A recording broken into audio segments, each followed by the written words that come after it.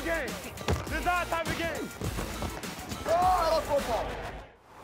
So as we continue our fantasy football preview, let's take a look at the quarterback position. Now, it's no surprise that the list of the top quarterbacks round out when you have guys like Patrick Mahomes and Josh Allen, Lamar Jackson. These guys can play. These guys are going to be going early, but if you want value in the mid to late round picks, you got to look at Pittsburgh. You got to look at the old man, Ben Roethlisberger. Now, he's going to be there because he slipped a little bit at the end of the season, but when you look at what he did the entire season, he had 5 games with more than 300-yard passing, 5 games with more than 3 touchdowns, and especially if you're in a 2 QB league, Ben Roethlisberger is a no-brainer because he has a cast of characters that you can also get on the receiver side that's going to be an incredible upside for a mid to late round pick. First, you got to go Deontay Johnson.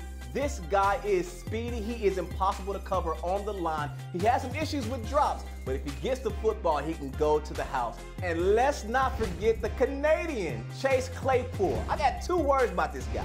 High ceiling. He is going to provide you an incredible opportunity to rack up points in your fantasy football team because they like to go deep, deep, deep with this guy. 6'3", 230 pounds. I don't want to cover him, not one bit. Chase Claypool is going to be able to provide value in the mid to late round pick. So if I was you and I want to seem smart, I would listen to me and go after the Deontay Johnson and Chase Claypool. And listen, we didn't even talk about Juju Smith-Schuster or Najee Harris.